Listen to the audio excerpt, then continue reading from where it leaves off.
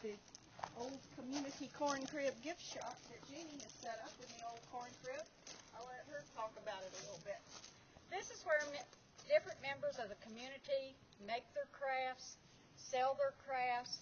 If you want to buy anything, this is how they make a little extra money. Plus, we provide great gifts for the people staying in Old Silver Station. So, I'd like to give you just a little preview inside the door. Welcome to the corn crib. Right now, we don't have it filled like it should be because we have everything in a van ready to go to the next craft show. However, this is where area people in the community make their crafts and sell them. Like our rag rugs made by Vicki down the road. Like our soaps and bath products made by Spike. We also have other items by area people in the community. And this is a place and a way for them to make extra money. And a place for you to take a nice gift home from your stay at Old Silver Station.